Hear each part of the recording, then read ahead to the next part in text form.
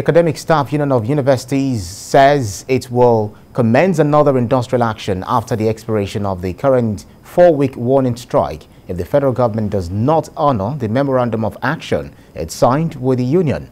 ASUU Chairman, University of Ilorin Branch, Professor Moyosori Ajao, disclosed this while speaking exclusively to TVC News in Ilorin.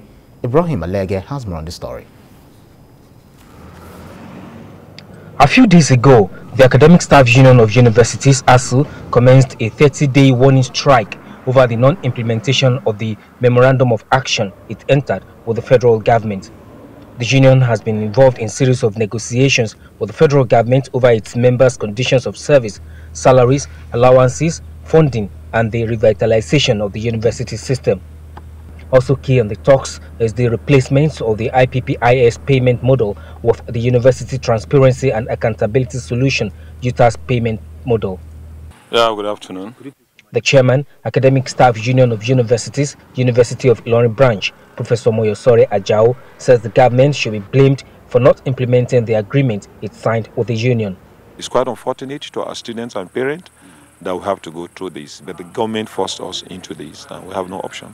If by 13th of March, government have failed to do the needful, the NEC will reconvene again and look how to go forward from that. But for now, they have 4 weeks, which is adequately enough for them to do the needful and address the issues.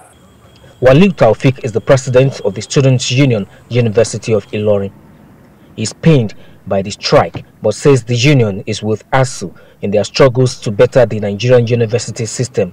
We're going to do a march to solidarize ourselves with ASUU, to support ASUU, and to also for that press home ASUU's demand to the federal government, so that they can know that this is not a fight that ASUU is single-handedly on board on, but then this is a fight that all other students' unions are also on board. There are indications that the federal government and the Nigerian Interreligious Committee will soon meet ASUU in a bid to resolve issues surrounding the ongoing strike.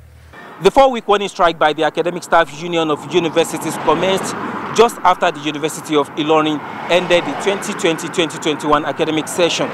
Now the institution is expected to resume for another session by March 8th. And the students of this school are hoping that both the federal government and ASUU would have reached an amicable resolution before the real academic work commences.